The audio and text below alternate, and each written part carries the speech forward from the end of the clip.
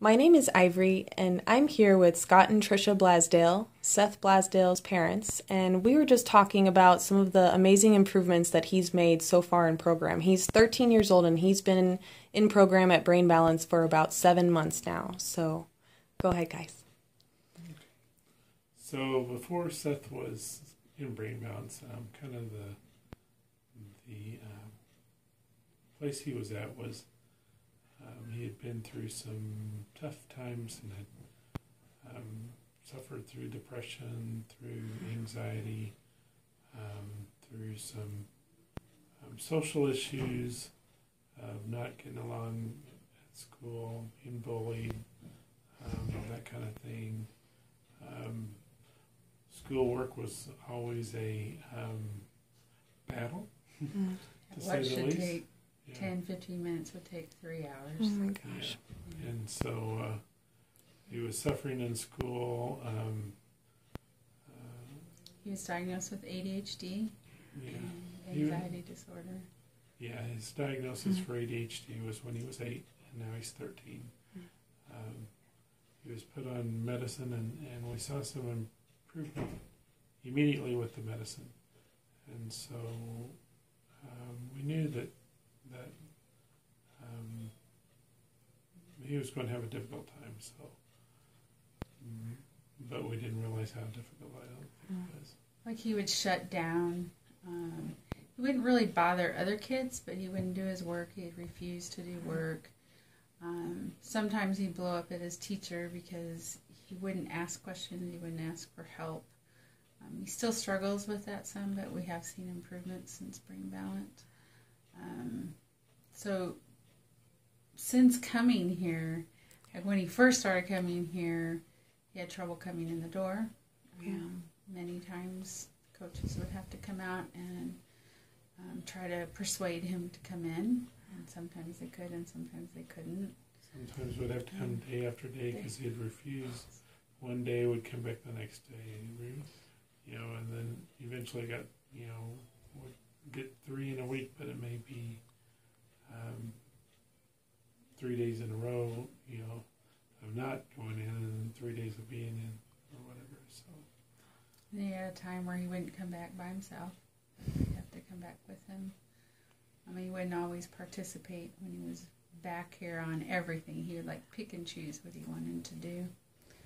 But we just kept trying. Yeah. So some of the changes we've seen in him is we started in July, and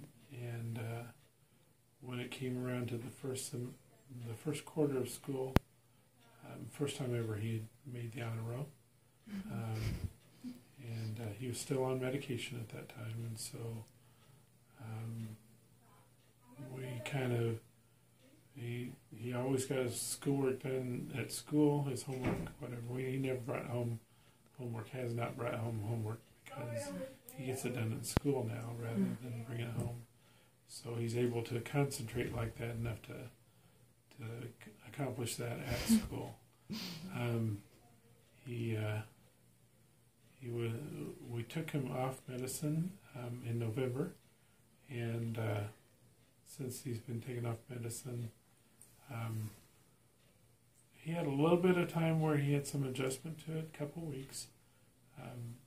That was a good time to take him off because it was in between Thanksgiving and Christmas, and by the time Christmas rolled around, he was kind of back into the swing of things. But the schoolwork was, of course, shutting down for the holiday break, and so it was a good fit for him. And so went back to school in January and continued to progress in school, where we found he's on an IEP, and when we went to his first IEP meeting, it was the first meeting we had where it was all positive. It was not one negative comment. And that never happened. Oh my gosh. It had always been a dread going to IEP meetings up to that point. Wow. How he was struggling in his classes, and what can we do to help him, and he wasn't organized, and he wouldn't help himself. But but that was part of his issues, you know. They would make a big deal out of not having a pencil or something, but... So he was taken off his ADHD med in November.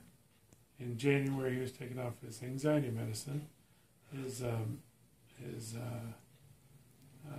nurse practitioner that he's been seeing for his ADHD for the past 3 years, I guess, is very behind what he's been going through, and is very supportive.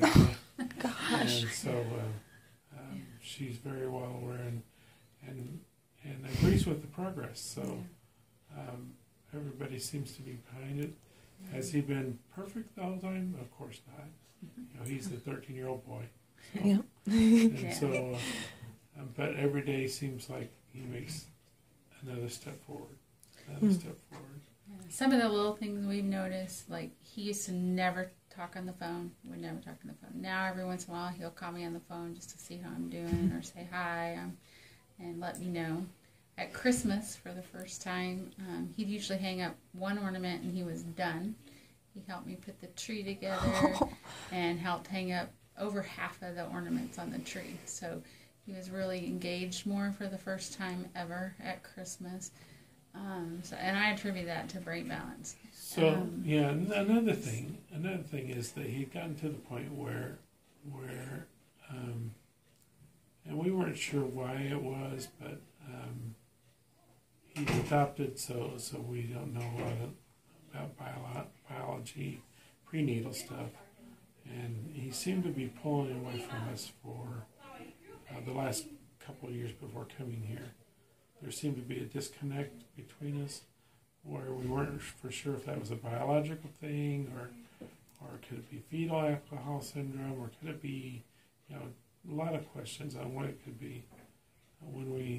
Since we've been able to take him off the medicine and put him through the program, he's back to what he was prior to being medicated. He's funny and outgoing. It's like a class clown. and I guess with the exception of that, it used to be whenever he would get upset at anything, he would shut down. He would get so angry, he would ball his hands and fists and just kind of go into like almost like a rage. Yeah, and breathe real hard and and fast-paced breathing. We haven't seen that in a long time.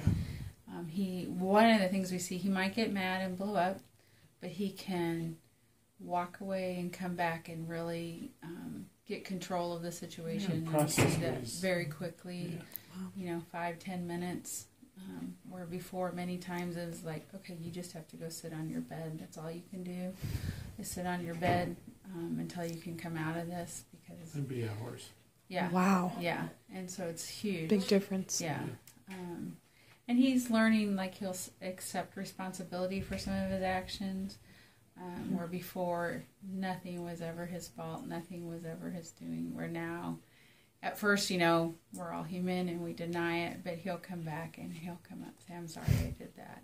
So we see changes there. Maturity. Yeah. Some of it's, I think, maturity, but I also think brain balance has helped that for him to know that. Yeah, and brain growth is maturity, Yeah, so, sure. We see a lot of changes there. I like that he wants to be around us. He wants to spend family time instead of withdrawing into his room alone a lot. I guess I have to say there was one day that he had homework. Yeah. It was 10 minutes worth of homework that he got done in 10 minutes. That was awesome. He finally said, yep, I'll do it now. When I first said, let's do homework, no, not now. And so I said, well, you got to have it done by this time. And in 10 minutes he came out. He did it. He had no issues with it. Could do it on his own. That was the other thing with homework. We'd have to sit with him. You couldn't even walk away, like, to cook or to do anything. One of us had to be with him. Wow. And so now he can do process on his own. So. Yeah. That's amazing.